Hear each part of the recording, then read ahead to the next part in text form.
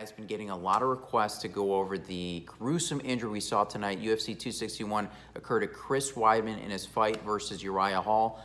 We see Chris Weidman throw a kick that lands underneath the knee of Uriah Hall. Unfortunately, snaps his leg in half immediately. And so what are we watching when we see that injury occur? So I'm going to grab a model. Let's go over the structural anatomy and understand this together.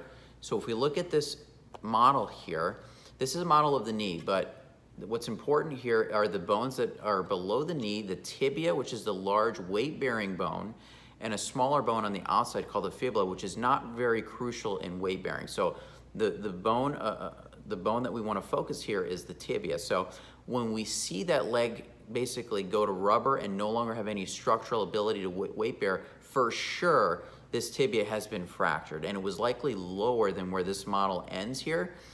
But for the purposes, the tibia bone was fractured in Chris Weidman, okay?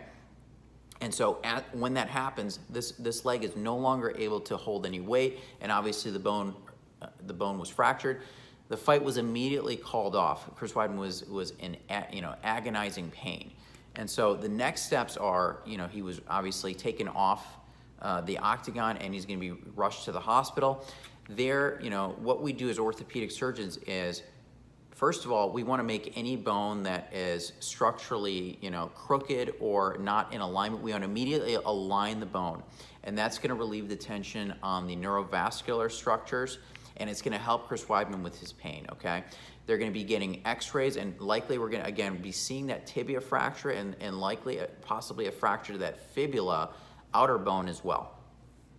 The next step is, unfortunately, is going to be pretty sure is going to be surgery, okay? And the way that we treat these tibia fractures is we place an intramedullary rod. And what that basically is a nail that enters from the top of the tibia that goes across that spans across the entire tibia, and then we lock it in place with screws, and that now is holding the alignment and structural integrity of the tibia from the inside out. So it's almost like a shish kebab that goes within the bone. The bones are actually hollow, so they're not like solid bone. They're actually hollow on the inside, and because that's where our body makes its bone marrow. So what we do is, from a surgical standpoint, what we're going to do as orthopedic surgeons is, obviously, he's going to get the proper anesthesia, and this is something that is not going to have to necessarily be done the night of the injury, as long as there's no open injuries or open fractures. That's where the bone would be sticking out of the skin.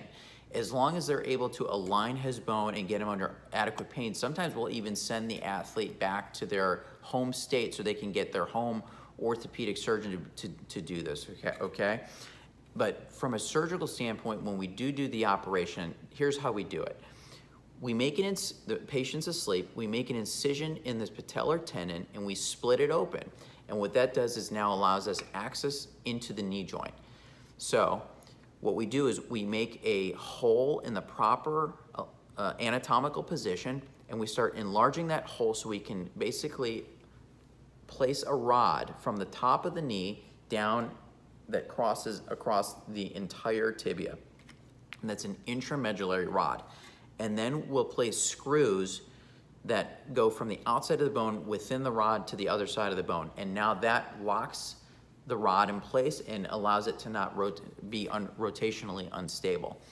And the good news about this is, usually with this type of fracture pattern, after we put that intramedullary rod in, the bone is going to be pretty stable because it has a very solid structure on the inside of it. So it's now no longer going to be floppy.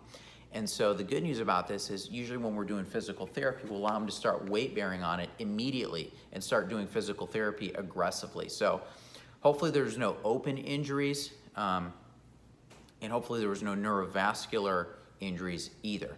But aligning that bone immediately after we see the fracture and putting it in a straight position, that helps prevent those neurovascular injuries. So unfortunately for Chris Weidman, most likely he is looking at an operation, and that will involve an intramedullary nail. After that, we're looking at physical therapy. Hopefully it's a structurally stable one where we can start putting weight bearing on it immediately, but unfortunately there's gonna be several months of physical therapy. That's basically what we were seeing when we see that bone fracture and when we see that leg go floppy. For sure you can bank on it. It's a tibia fracture, most likely a fibula fracture as well. We need to stabilize that tibia fracture. We do that with an intramedullary rod. So that's what happened tonight. Chris Weidman, UFC 261 versus Uriah Hall. If you enjoyed these types of videos, make sure you subscribe to the channel, and we'll see you guys here next time. All the best to Chris Weidman.